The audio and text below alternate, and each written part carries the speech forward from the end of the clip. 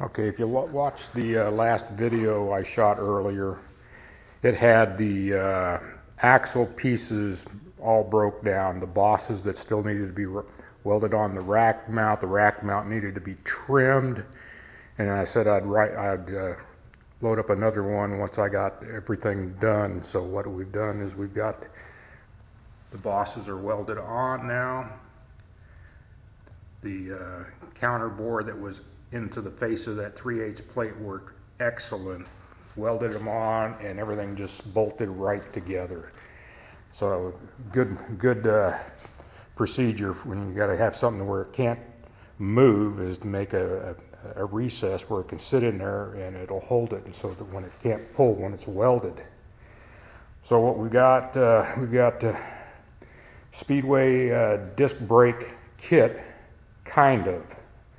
We've got the brackets, and I'm using Speedway IMCA calipers that I don't have on it yet. But then I'm using, instead of the modified Chevelle rotors with the Ford bolt pattern, I'm using Plymouth Volare around 1980 calipers or rotors that are drilled and slotted.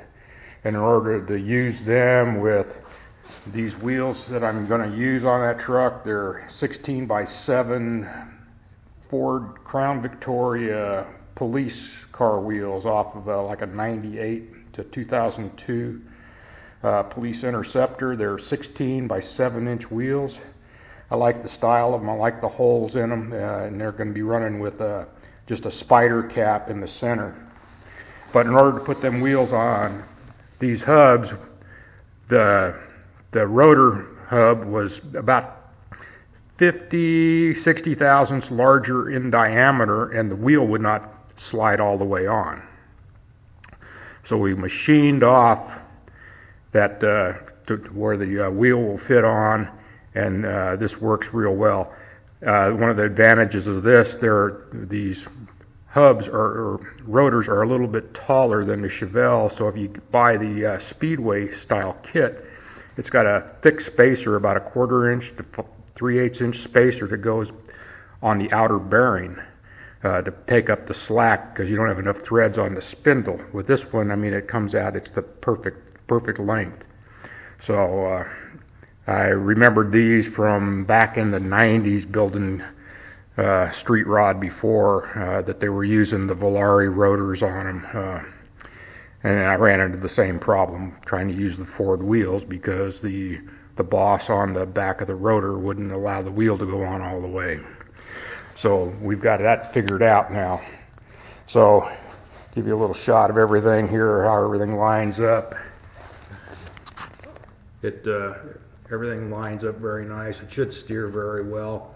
Going to be using a Borgson telescoping shaft to attach it to the column.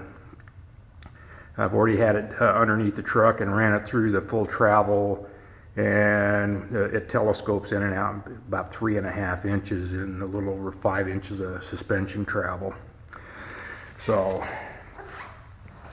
this is kind of the way it's going to sit, minus the calipers, minus the springs.